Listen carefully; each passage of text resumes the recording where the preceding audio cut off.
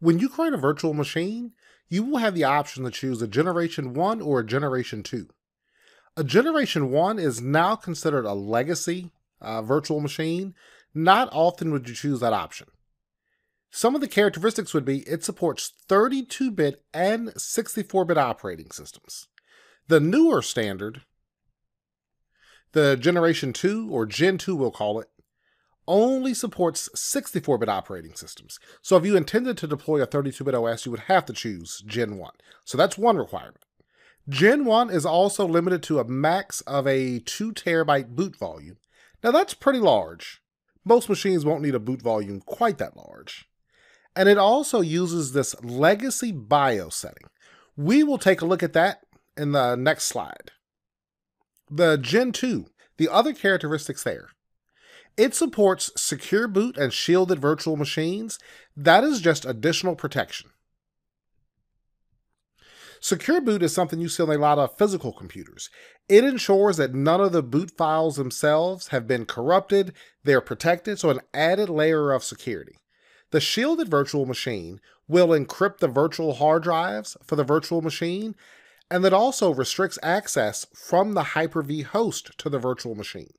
So with the shielded VM, you'll have to use something like Remote Desktop or some other remote management tool. You won't be able to simply go to the host and then click on a virtual machine and directly connect to the desktop of that virtual machine itself. An added layer of protection. Boot volumes go from 2 terabytes to a whopping 64 terabytes in size, and it also supports this, now many people still call it a BIOS, but it's this UEFI or UEFI, Unified Extensible Firmware Interface.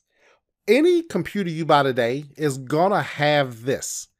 When you boot most computers, you'll see something like press F2 or press F12 to enter setup.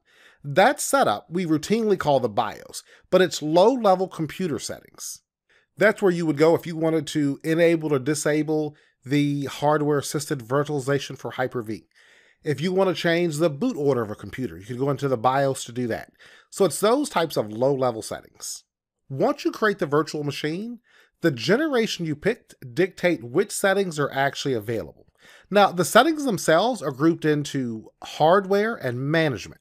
So those would be the two categories. So we have our hardware and we have management settings on both. The settings available will depend on the generation of the virtual machine. So when I look at my Generation 1, the first thing you notice, it has this BIOS.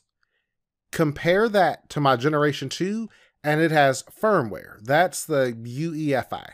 You'll also notice the Generation 2 has these SCSI controllers.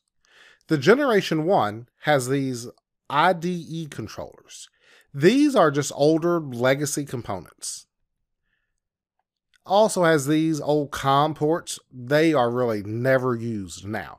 So a lot of older settings that you most likely would never use will be in your Generation 1 virtual machines, where the Gen 2 has all the new settings you actually need. Now, the management settings, they are the same. So no difference in the management settings on either side, just hardware differences between the two.